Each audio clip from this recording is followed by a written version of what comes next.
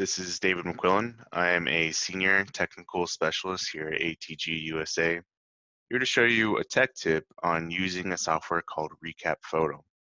Recap Photo is an Autodesk photogrammetry processing software and is a great solution for those who use Autodesk products and who have cloud credits. In this video, I want to show you an introduction to the software, as well as the steps you would take to process your drone data using Recap Photo.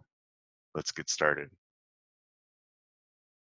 Here we are in the user interface of Recap Photo. We've got our first option, which is Create 3D.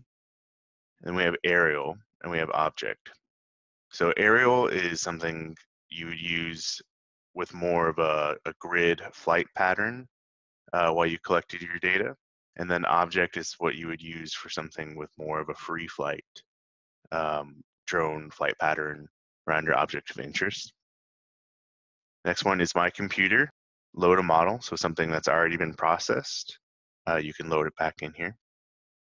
And My Cloud Drive, which is where you're going to basically download your data after it's been processed. So something that makes Recap Photo unique is that it is a cloud processing platform, but it is a desktop interface.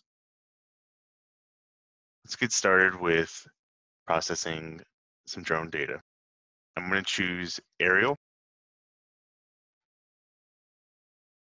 And the first thing I'm going to do is select my photos that I want to upload. So here I am in my drone data folder.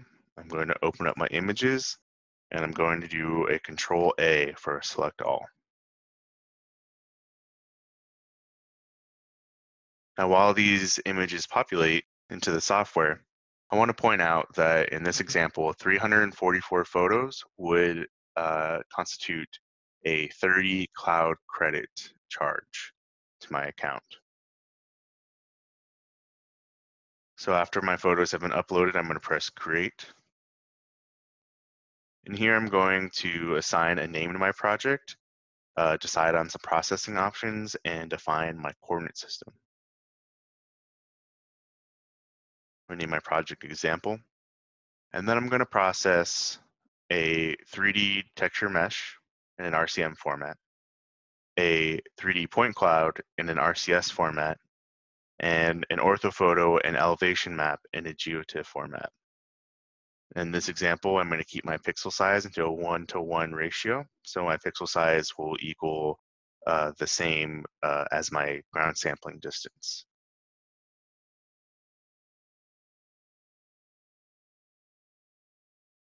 So here I'm going to select my coordinate system that I want my data to be processed in.